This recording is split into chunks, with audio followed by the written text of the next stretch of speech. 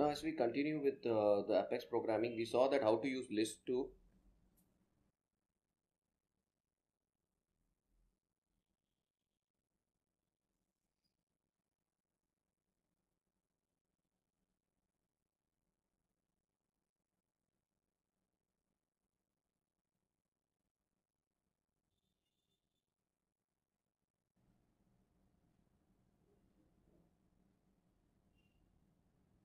okay, so we saw how to use list to overcome the DML governor limit. Like if you do an insert by adding multiple objects into a list and then insert one, it just sends one insert statement. So that's how we can use a overcome governor limits. But then again, there is a challenge with governor limits. Like say for example, if you update a list of records and due to some validation, a few records in the list fail, the entire list of records will not get updated. So to overcome these things, there is a database class Salesforce gives us, which allows transaction management. Basically, it helps in handling errors and specify records. Now you can go to the record level and check in DML if there are, and you log the records errors. In the DML, if there is one record which has some issues, all issues will get rolled back. Now you can use database class to analyze how many records have succeeded or failed. Okay. If you want the DML, if you want to use DML and exception handling or go for database class, you have to decide which one you want to use. You cannot use both. Either you use a database.class transaction management or exception handling. Okay. So database class has certain methods that are not available in DML. Like transaction control, rollback, you can empty the recycle bin, that is hard delete the records, and you can also have some database.query locator. There are some other methods like that. Okay. So how do we basically use a class? Is basically earlier we were saying database.insert and update. Here we pass a list here and then it returns a result. In this database.save result, it will contain the list of success records as well as the error records. So those success records will have an ID, but those records which failed will have errors in that. Okay. So let's look at this, how to use this, and also what else you can do here is, basically you can control the DML statement. You can use the database.insert to manage list update in case of some records failing due to validation rules. The others will go through. You can also do a set save point, like similar to Oracle. You have a set save point and you can roll back the transaction. And when we look at batch Apex for large queries, you can use the database.query locator, which is an optimized method to parse the queries. Okay. So these are some of the methods that we have. Now let's look at more about the database. So you can create transaction control by creating a save point. So this any transaction between the statement can be rolled back. Alright, so these are some of the things with database. Let's look at the example.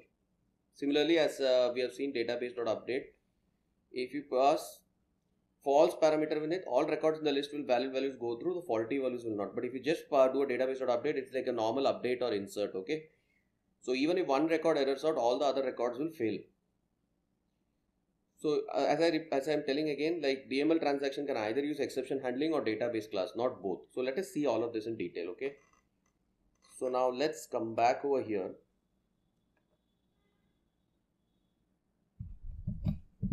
And go to our OR.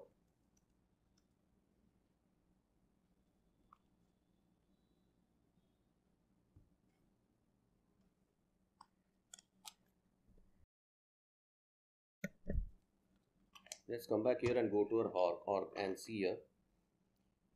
And now we have created accounts over here, right? So if we now create say 4 records, okay, and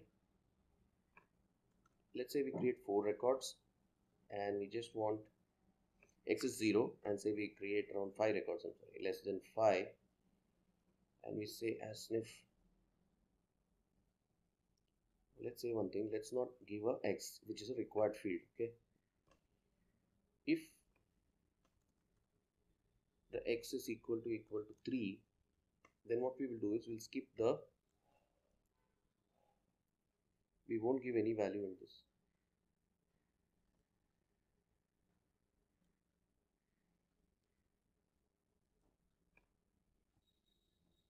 So it will return in a validation error, result in a validation error. Whereas in the other cases, what will happen is we are giving a yes. So we're just creating 5 records and simulating a error over here. Also, one more thing which I want to do is we need to clean up the ASNIF records which are already there. So what I'm doing over here is I created a list, I'm optimized list, everything is fine. I'll create a new account. But if it is 3, what I'm doing is I'm generating an error record. Like this will not go through. So let us see if all the 5 go through or don't. Okay. And when we do a normal insert, before that I want to delete the account list record. So let's go back to the account list. Let's refresh this.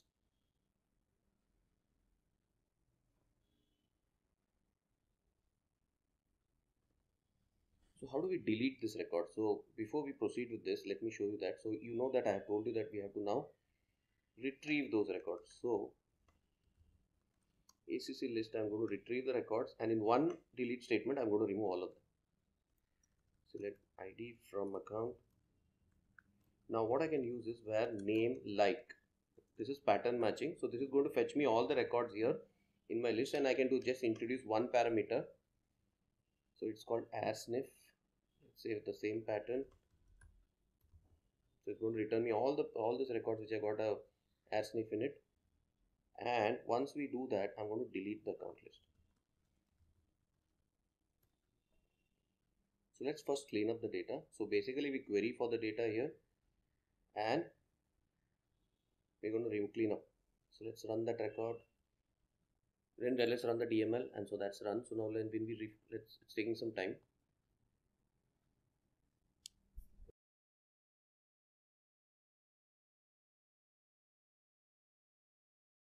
Now when we go back over here and see new this week, all those ASNIF records have got deleted. So the Airtel updated and Reliance is still there, but Reliance 100 is still there, but these have got deleted.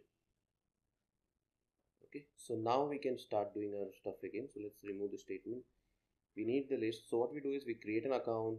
Now we are going to increment it 5x5 1 and create 5 records. Yes. Alright, so if it is 3, what we'll do is active C. So let's run this and see what's happening.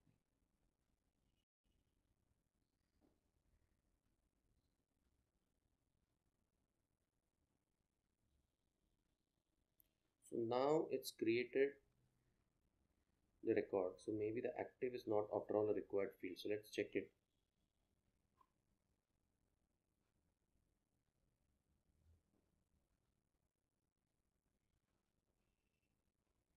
So what we'll do is if it is let us introduce a bigger error here. Let's introduce that the name, we don't give the name over here at all, so it will surely fail.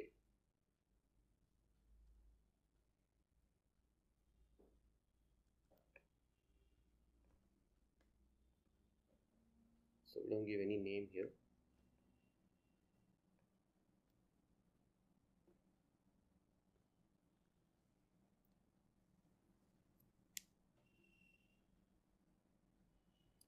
So what I'm doing here is I'm introducing an error in the account. I'm not giving a name to this. Let's see now.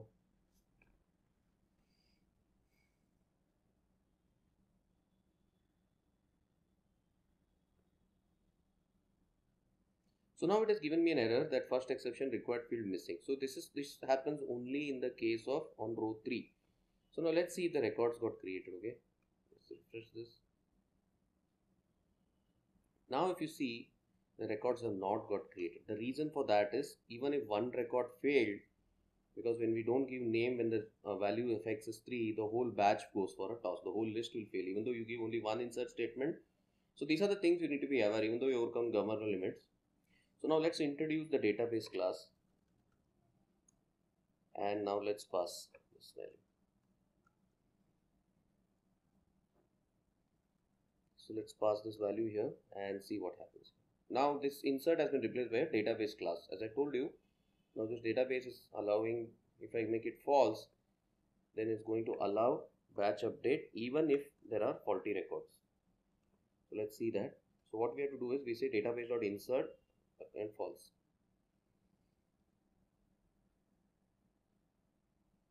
So now let's see if it got created. Now come back over here.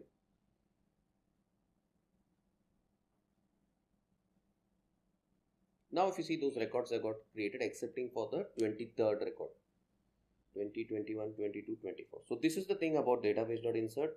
It works similarly for the update. So if you process a batch of records in a list of records, and you want to see that even if there are faulty records but you want the rest of thing to go through, then you can use the database.insert. Another thing over here with this is we can also go to the record level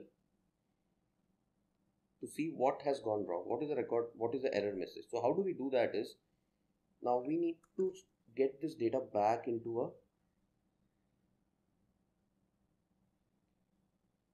let me just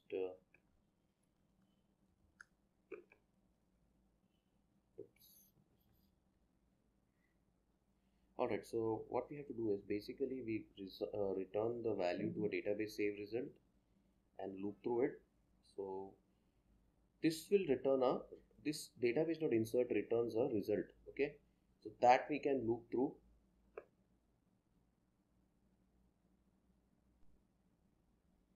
Alright, so let us process this. So if you want to go deeper into this and see, like, what is there, and I suppose you batch of 500 records are going in, and suppose there are some few records which are failing, so you want to check out what is the result. So let's look at this. So first what happens is it returns the value of whatever has gone through, true and false, returns a database save result which is an array. Now you loop through the array over here, database of save result. If it is a success, you get the ID, otherwise it will show you what is the error, okay? It gives you within this result list. So you also have another get errors which of type database.error. In that you can get the status code and the get message. So let's look at all of this in detail. If else, let's check all our values are right. So for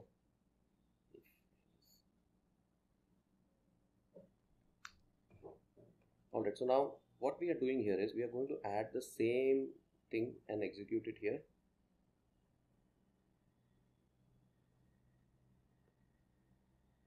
So which field where we are getting an error, so we are going to again introduce the same, but in this time it's going to start with a prefix suffix of 3.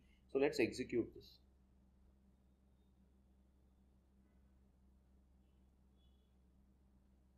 Let's look at, there is some error here. So for database save result.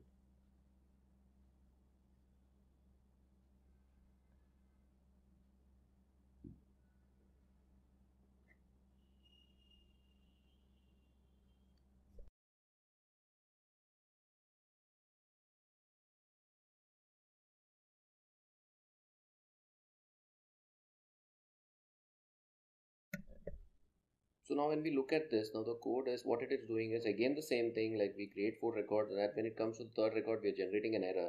Now it is going to show us the, take the database.save result and loop through the success and show the wrong fields, erroneous fields here. So let's see all of this, how this works. Let's execute highlighted. Still some issue here. Let's issue. So let's try some real-time resolution of this error. Let us see it is giving some particular error. For loop.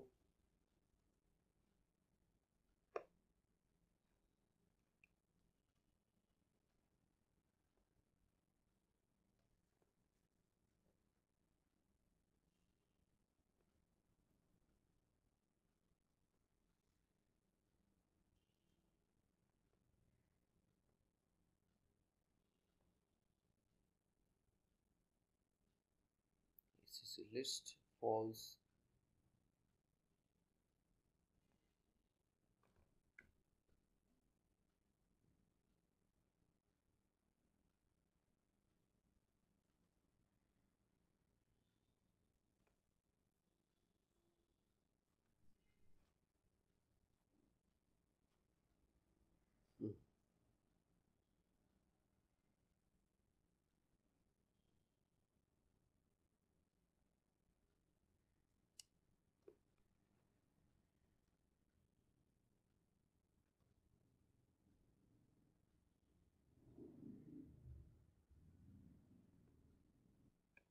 So when we now try to run through the save result, we will see what the error message is in the debug log. So let's check out the debug log.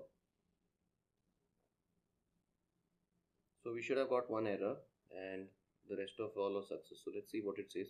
So these are the successful records which is coming over here from this statement, and this is the error message which is getting logged for the record that is that's given a failure. So as you can see, 4 of the records have gone through and 1 of the record has not gone through, and it has given us a clear error message. So this is how you basically use the database class to debug stuff here. Now the other aspect of it is you can also use database.savePoint. Like say suppose you create a save point, and let's take this example. Let's say we create a database.savePoint at the top here, and we do the insert here, but now we say, let's say database.rollback the save point. So let's see how it works. So now we have created, like say let's create records called as 6. Okay, so we're going to use the same way. We're going to say insert database.insert.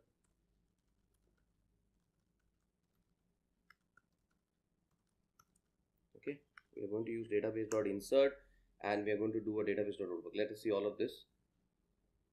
So we're going to just select highlighted. We have created a save point, and let's see if it created or no. So now let's head on to the application. Head to the application, and there we have to see whether the account records have got created or no. Let's check it.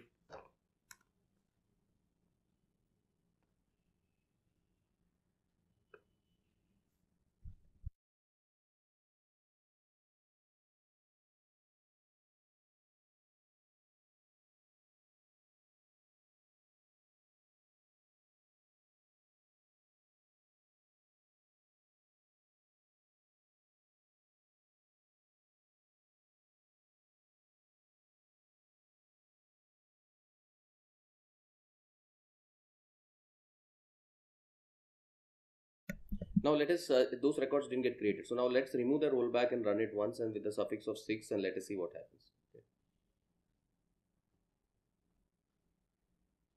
Now if we head back to the application and see what's happening, see the records got created. So these are some things that you can do with the database.class. Database.class, there's a complete documentation in the developer guide. So database.insert with a list, then database.save result. So if you look at the IntelliSense here, it shows you can convert a lead, couple of things, lot of things here. You can also undelete a record. You can empty recycle bin, all the records will get recovered. Okay. So just practice all of this session, and we'll proceed with the next topic, which is exception.